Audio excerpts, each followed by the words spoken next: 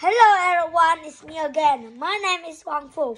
I'm 8 years old. I live in a city and I study at the Golden Primary School. Nice to meet you. Today I'm going to read my book, Horace Henry and the Secret Club, illustrated by Charlie Ross, by Francisca Simon.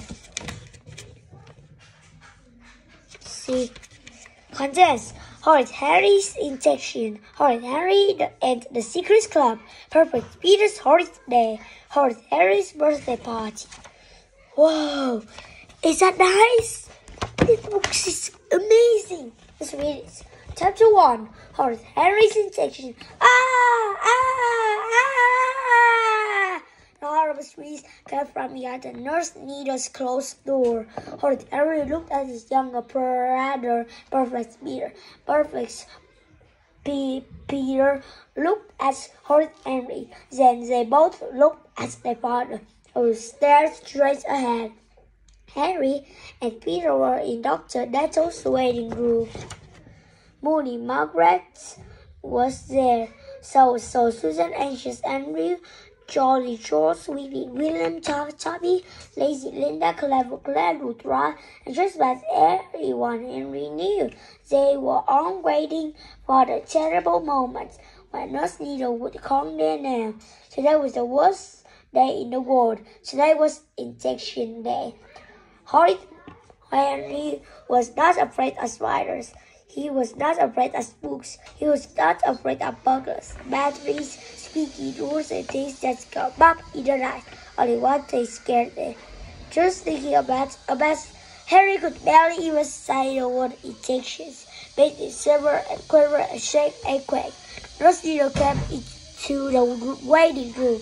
Harry held his breath. Please let it be someone else, he prayed. William, said Nurse Needle. William, weepy William burst into tears. Let's have none of that, said Nurse Needle. She took him firmly by the arm and closed the door behind him. I just need an injection, said Harry. I feel fried. Injections stop you getting ill, said Ned. Injections fight germs. I don't believe in germs, said Harry. I do, said Ned. I do, said Peter. Well, why not, said Harry. That's all. You are having an injection, and that's that. I just want injections, said Perfect Peter. I know how good they are for me. Harry pretended he was an alien who discovered aerospace to trap Earthquakes. Ah, shrieked Peter. That's me, Harry shouted. Ah! Came the terrible screams from behind the Nurse Needle's door. Ah, no! Said Whippy Williams, the dog, as clutching his arm and wailing. Cry, baby, said Henry. Just wait, Harry, sobbed William. Nurse Needle came into the waiting room. Harry closed his eyes. Don't speak me, he begged silently. Don't speak me. Susan, said Nurse Needle. Susan crashed into Nurse Needle's office. Ah! Came the terrible screams. Ah, no! They saw Susan wrap herself as clutching her arm and sniveling. What a crybaby, said Harry. Well, we all know about you, Harry, said Susan sorely. Oh, dear, said Harry. You don't know anything. Nurse Needle reappeared. Harry hid his face behind his hands. I will be so good it's not me, he thought. Please let it be someone else. Margaret, said Nurse Needle. Henry relaxed. Hey, Margaret, did you know the needles are so big and sharp they can go right through the arm, said Harry. But Margaret ignored him and marched into Nurse Needle's office. Harry could hardly wait for a terrible twist. Boy, with his teeth that crybaby Margaret. Silence that body Margaret walked into the waiting room, proudly displaying an enormous plaster on her arm. She smiled at Harry.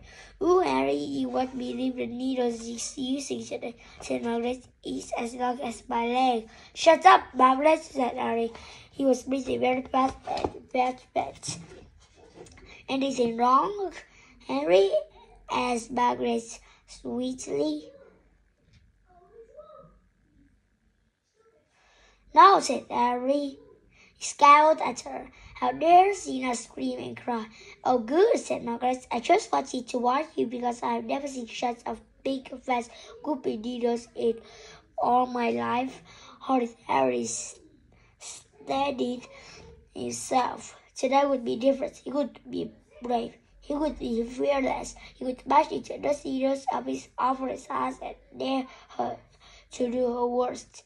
Yes, today was the day. Brave Harry, he would be caught. The boy who laughed when the needle went in. The boy who asked for a second injection.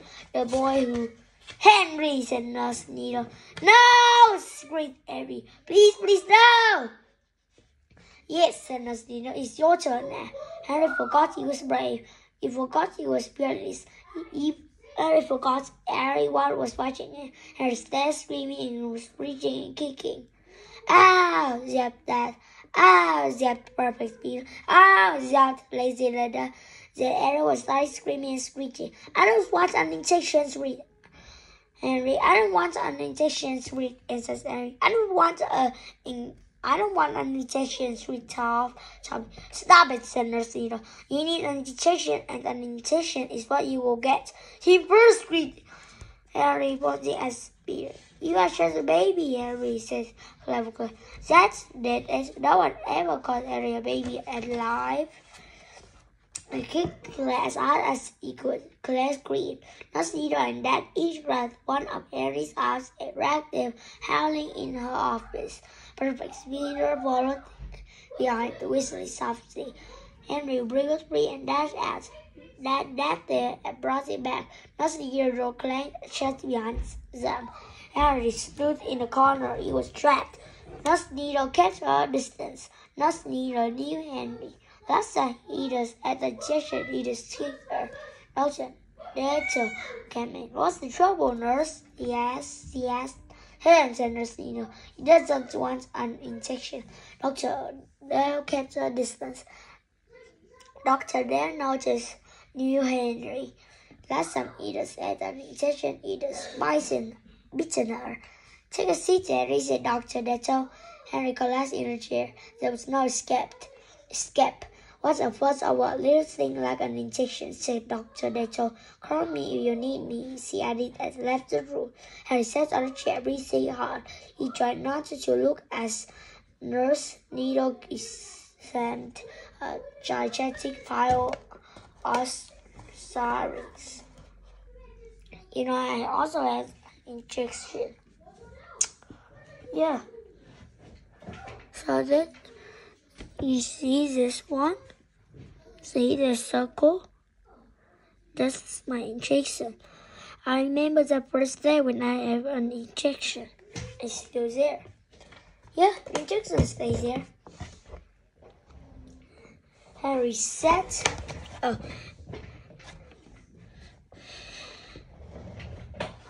But he could not stop himself peeking through his fingers. He watched as he got the injection ready, choosing the longest, sharpest, most worked needle Harry had ever seen. The Nurse Needle approached, weapon in hand. In first speed, Henry, perfect. Peter sat down and rolled up his sleeve. I will go, pointed Peter. I don't smile. Oh, he said as he was trapped. That was perfect, said Nurse Needle. What a good boy you are, said Dad. Perfect. Peter smiled proudly. Nurse Needle rammed himself. Harry shrank back in the chair. He looked rather wildly that Harry noticed the row of little medicine bottles lined up on the counter. Nurse Needle was spilling injections from them. Harry looked closer. The labels read, do not give injection if a child is feverish or is ill. Nurse Needle came closer, brandishing the injection. Harry coughed, and closer, and sneezed, and closer, and wheezed and rasped and panted. Nurse Needle looked, are you all right, Harry? No, guessed Harry. I'm ill. My cheeks hurts, my head hurts, my throat hurts. Nurse Needle pet the sweaty boy. Harry coughed again, a red throaty cough. I can't breathe, he choked. Asthma. He does have asthma, Henry said that. I do too, said Harry, gasping for breath. Nurse Needle breath. He's a little warm, she said. I'm ill, whispered Harry pathetically. I feel terrible. Nurse Needle put down a siren. I think you just better bring him back when he's feeling better. she said. All right, said Dad. Yes, make sure Henry's mother brought him next time. Henry wheezes his morning groan all the way home. His parents put him straight to bed. Oh, Mom, said Henry, trying to say as quick as possible. Will you bring me some chocolate ice cream to soothe my throat? Israel asked. Of course, said Mom. You poor boy. Henry snuggled down in the corn cheese. I think it was the light. Oh, Mom, added Henry. Come before you bring up the TV, just in case my head stops hurting long enough for me to watch. Of course, said Mom. Oh, this was great, thought Henry. No intention, no school tomorrow, super in bed. There's a knock on the door. It must be Mom with his eyes free and sits up in bed. I remembered he was ill. He lay closed his eyes. Come in, Mom, said Eric hoarsely. Hello, Henry. Henry opened his eyes. It wasn't, Mom. It was Dr. Dutchell. Henry closed his eyes and had a terrible coughing fit. What hurts? Said Dr. Dutchell. Everything, said Henry. My head, my throat, my chest, my eyes, my ears, my back, and my legs. Oh dear, said Dr. Dutchell.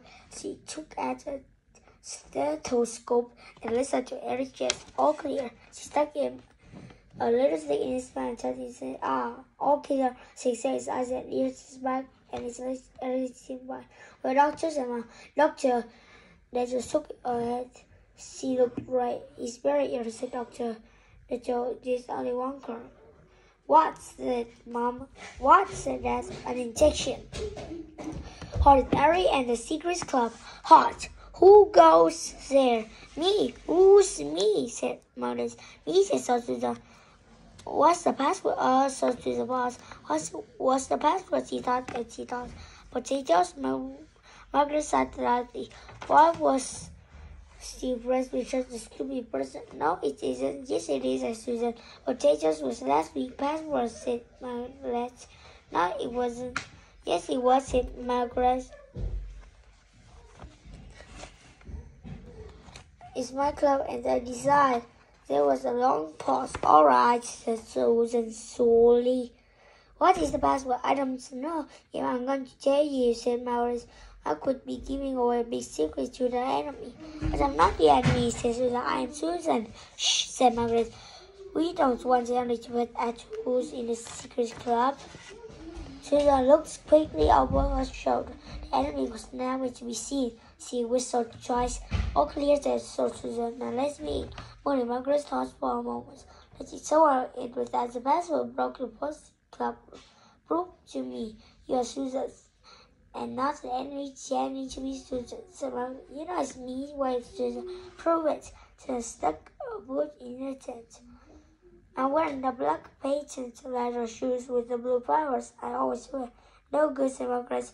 The enemy could have stolen them. I am speaking with Susan's voice, and I know what Susan, said Susan. No good, said Margaret. The enemy could be a master of disguise. Susan stamped the boot, and I know that you were the one who picked on that and the Miss come closer to the chest plate, said Margaret. Susan bent over. Now listen to me, because I'm only going to tell you what. When a secret club member wants to come in this Nunga, and what it says, it's just like Nunga Nu. That's all I know is you, and you know it's me. Nunga, says Susan. Nunga Nu, said Margaret. Enter. Susan entered the club. She gave the secret handshake. Sits down on both hands socked. You knew it was me all along, said Susan. Margaret scowled at her. That's not the point. If you don't want to obey the club rules, you can leave.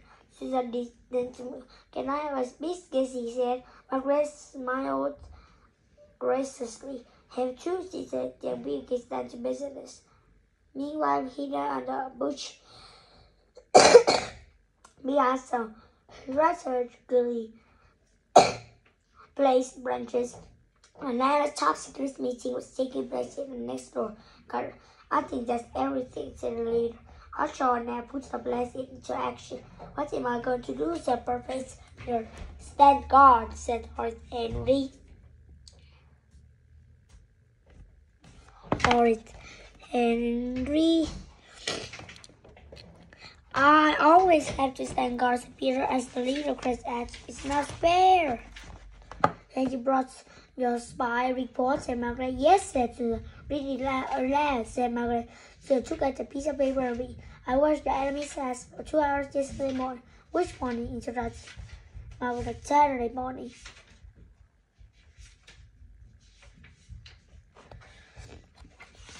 A lady with grey hair and the barracks walked past. What color was the barracks? Said Margaret. I don't know, said Susan.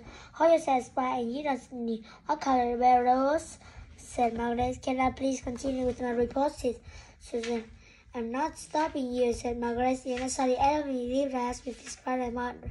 The enemy killed his brother twice. His mother said it that then I saw the post. Noonga switch was wrong, I said. Margaret and Susan rose. Noonga. Peter was again. I know you are in the said Susan. It's Henry, quick, hide, his Margaret. The silver stars crouched behind 2 boxes. Each of the passports is Margaret. How dare you? It wasn't me, Susan. I couldn't even remember it. So how could I have told them? You told them, didn't Miss Margaret? Noonga! Screeched Henry again. You have to let me in. I know the password. What do we do, Susan? You said anyone who knows the password enters for the last time. Noonga! Said his horse Henry. Noonga, no, said Margaret. Enter. And squawked into the church. Margaret glared at him.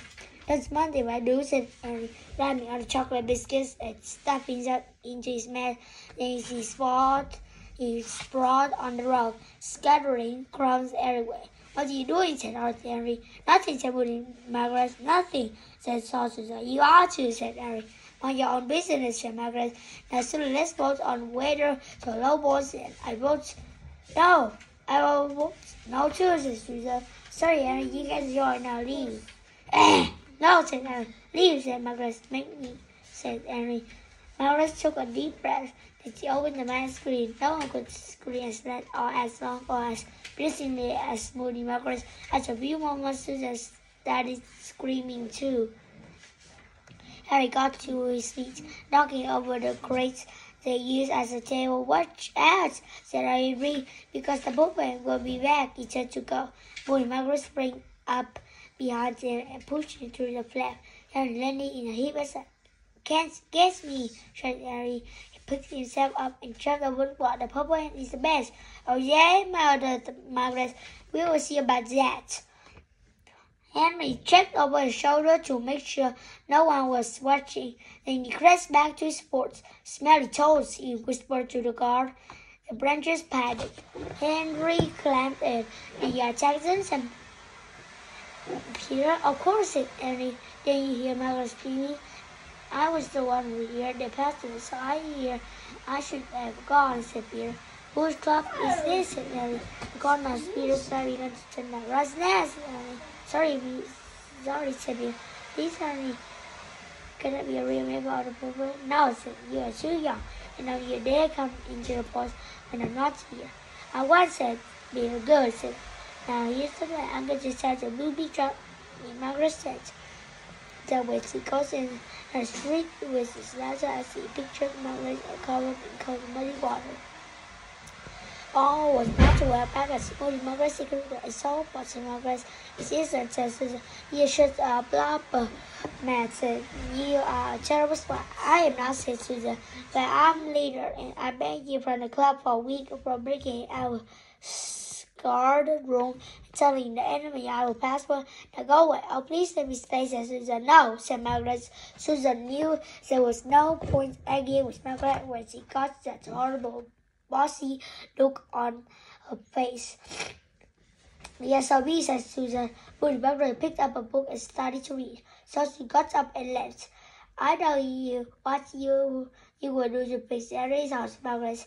I will set the booby trap in Harry's sports. So when he goes in, Margaret's feet with nothing as he pictured Harry covered in cold muddy water.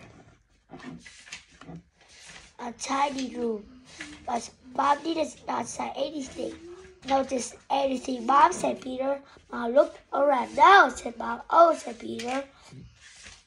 Well, I haven't made my bed, said Peter cleverly. you to remember is wash day, said Mom. Secure the seats and Douglas covered. They swooped and picked up Peter's pajama top.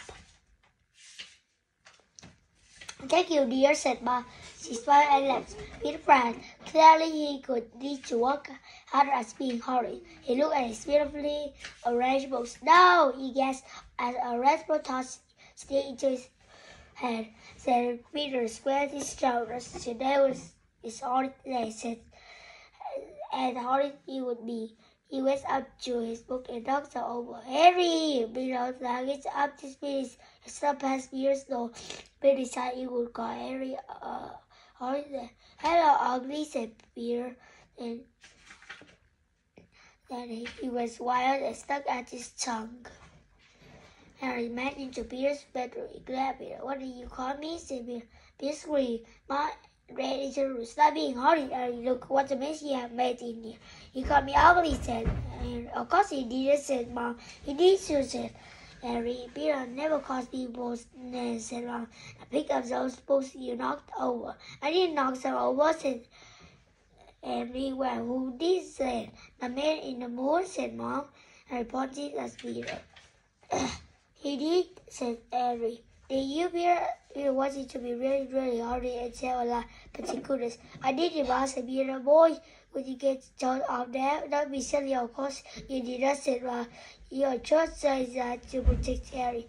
But smiled at Peter and flat at Harry. Now leave Peter alone and get to rest, said Mom. But it's the weekend, said Harry. So? But Peter's not rest. Actually, you were just about to get rest before your mouth is, said Mom. See, he's already taken his pajama off. I just want to get rest, said Peter proudly. You poor baby. You poor boy, said Mom. You must be feeling ill. Pop back into bed and I will bring your breakfast up. Just let me put some clean cheese on. Perfect. We just got a tiny scowl. Like it wasn't very good as we heard it. You could have to try harder. As large Peter is passed out with his big. No one noticed. That is good. I passed out with both fists and snapped up into his mouth. Harry, you supposed said that. He spat into his mouth. Peter, are you joking? Said that. And he spat across the table. Harry, stop that disgusting speech this instant, said Mom. Peter cheered with his mouth open. Peter, is there something wrong with your teeth? Said Mom. Harry jumped and rippled and gulped with his eyes wide open as possible. Harry, this is your last warning. Keep your mouth shut when you are eating, said he then. Peter did not understand. Or didn't anyone notice how hot he was? Stressed at the food and kicked Harry under the table. Harry kicked him back harder. Peter shrieked. Harry got told off. Peter got desserts. Goodbye, friends. See you later. Have a nice day.